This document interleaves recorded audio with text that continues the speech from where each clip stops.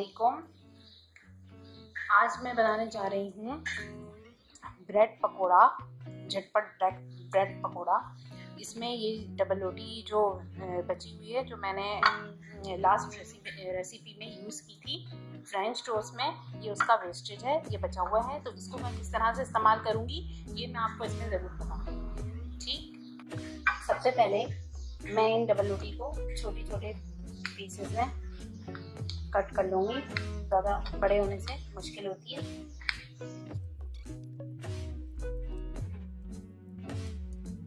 ये मैंने डबल रोटियों को छोटे टुकड़ों में काट लिया है। ब्रेड पकोड़ा बनाने के लिए मैं सबसे पहले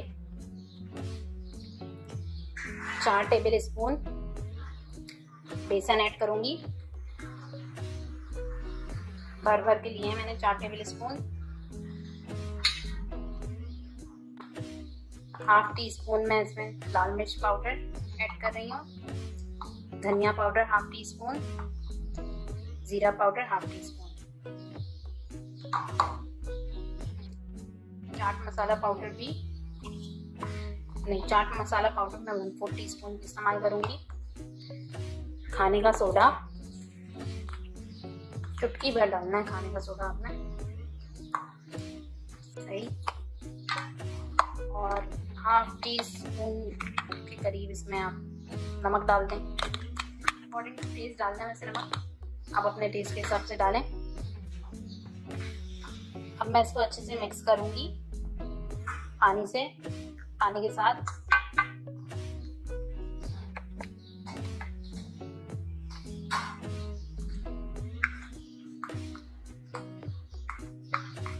स्मूथ से इसका पेस्ट बना लेना है, बहुत ज्यादा गाढ़ा नहीं रखना है।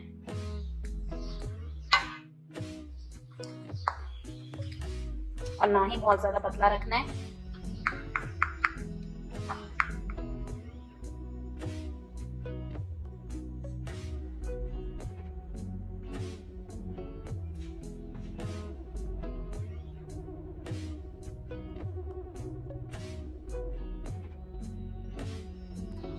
देखिए इसकी कंसिस्टेंसी ये होनी चाहिए।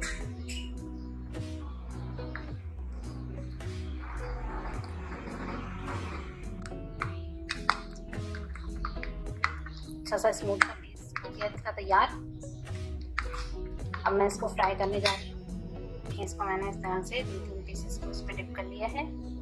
तेल मैंने फ्राई पैन में डाला हुआ है, अच्छे से तेल गरम भी हो गया है। नाउ जो मैंने इस तरह से डिप किया था उसको इस तरह से फ्राई कर लूँगी डाल के।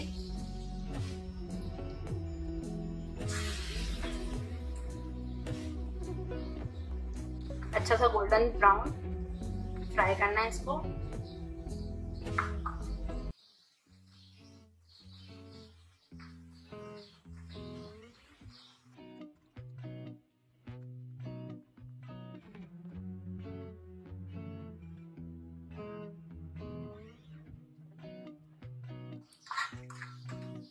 इसमें अच्छा सा गोल्डन ब्राउन सा कलर आ गया है। मैं इसको प्लेट में इस तरह निकाल देता हूँ।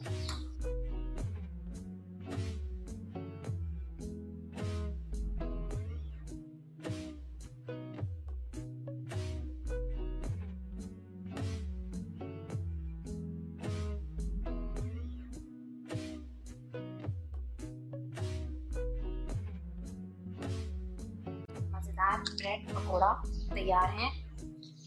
ज़्यादा से ज़्यादा 10 मिनट लगेंगे इसको बनाने में, ज़्यादा से ज़्यादा सही। मैं इस पे जो है थोड़ा सा चाट मसाला डाल रही हूँ ताकि थोड़ा सा चटपटा सा मज़ेदार सा हो जाए और खाने में भी अच्छा लगे और देखने में भी। अगर आपको आज की हमारी रेसिपी पसंद आई हो तो हमारे चैनल को ज़रूर सब्सक्राइब कीजिएगा, लाइक कीजिएगा, कमेंट कीजिएगा, अपने दोस्तों के साथ शेयर कीजिएगा। अल्लाह हाफिज़।